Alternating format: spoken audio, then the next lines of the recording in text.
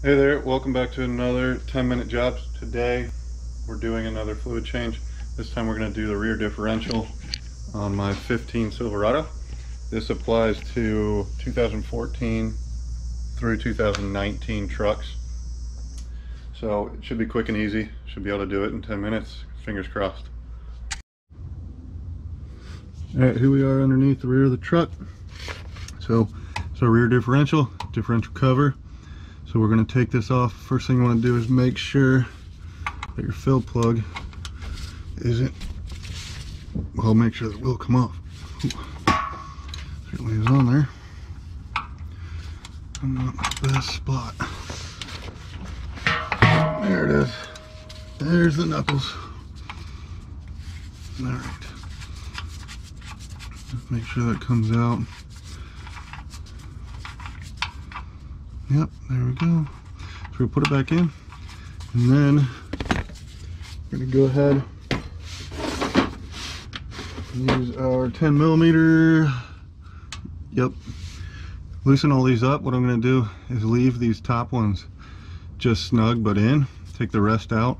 That way we can lean this out a bit and drain it into our pan without the whole thing falling.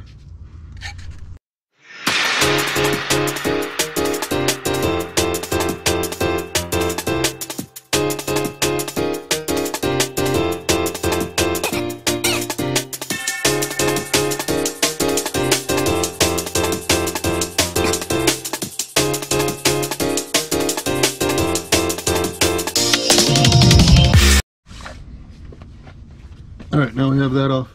You can see our gasket. It's right here. This is reusable. You want to check it though, of course. Make sure it's not cracked. There's nothing wrong with it. And then we will go and clean both our pan down here. And clean that all out. This is a magnetic fill plug right there, so we got to wipe all that off. We will clean the entire area around the edge. Clean that all up real nice and neat. Spray it down, put it back together, and fill it back up.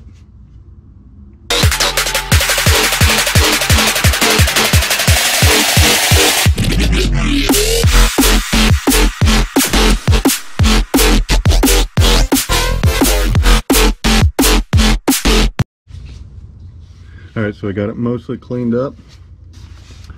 One other thing I'm going to try to do here. See down right there? There's another magnet. I'm going to try to pry that out and get it real nice and cleaned up, because you can see, hopefully, there's a bunch of metal shavings on there. So we want to try to get that out, clean it up. If you can, get all the metal shavings out you can. But that's the whole point of that magnet, is to collect them so they're not up in your gears, because that's definitely bad. So try to get that out. Alright, so that magnet would not come out. It looks like it's kind of glued in there. I got some RTV, some sort of sealant. You can kind of see on the inside edge there. So I just wiped it down a whole bunch of different rags, sprayed it down with brake clean a whole bunch of times, just try to clean it as best I could. So that's where it is. It is what it is. I don't want to try to pry it out and wind up breaking something or doing some sort of damage.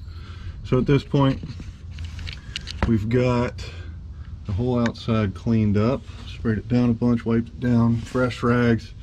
So we'll put it back together, because I have also already cleaned up my cover. As you can see, that looks quite a bit better. And I've also cleaned up the fill plug. The gasket, I just cleaned it up. I'm going to reuse it. It is reusable.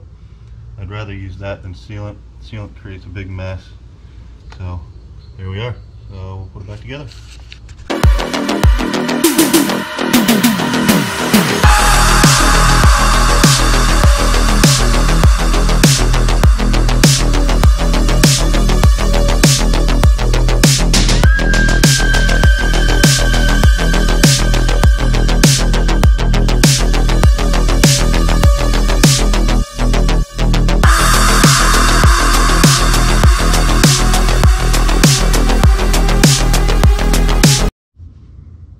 Alright, we're ready to torque these down. And according to the book, you do 15 foot-pounds. We'll do star pattern. And then that's step one. It says step two, an additional 20 degrees. All right, so my battery died, but I don't know where I cut off. What I was saying is we do 15 degrees star pattern. I'm sorry, 15 foot-pounds star pattern, and then step 2 is an additional 20 degrees.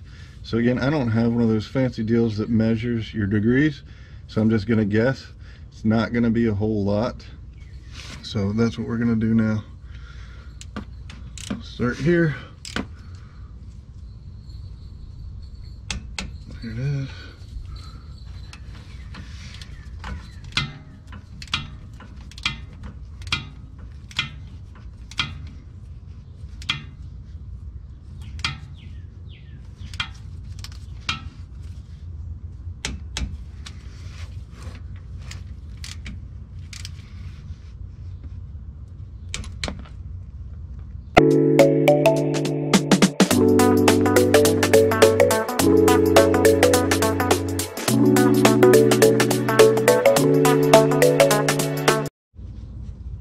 Okay, that's it.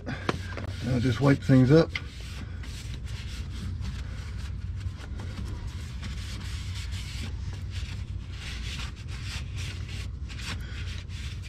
Down a bit, and now we'll fill it up.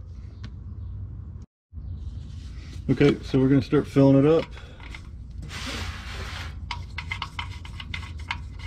So what you're supposed to fill it to on this size rear axle is a 9.5 inch, is a range. So it's not to the top here, it's actually below by 5/8 up to 1 9/16 inches. So we're going to try to get it within that range, so I'll just kind of keep checking it with my finger like that until kind of my whole pinky there curled around the edge.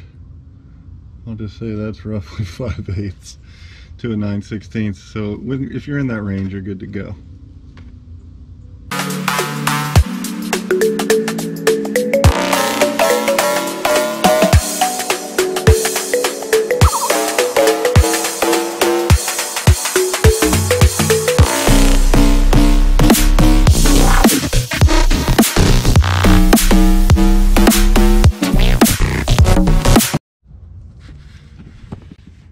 Okay, so like you saw there, I just kept filling it, and it's supposed to be 2.75 quarts until, so it's not draining out, there's nothing there.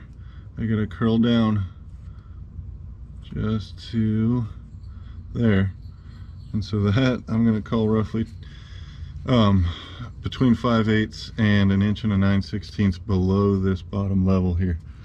So that's where we're supposed to be.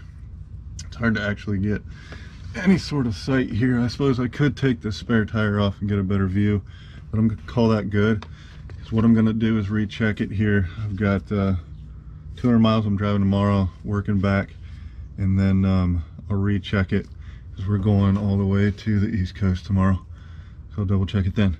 So at this point we're good. Throw on, make sure it's nice and clean. Install this guy.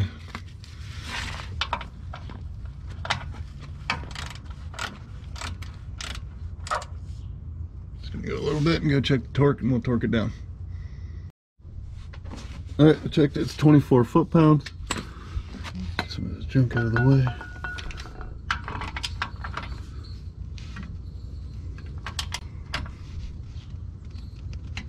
There it is.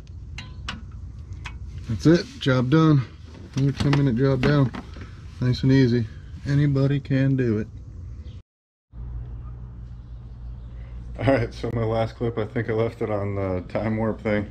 Again, just learning this GoPro stuff.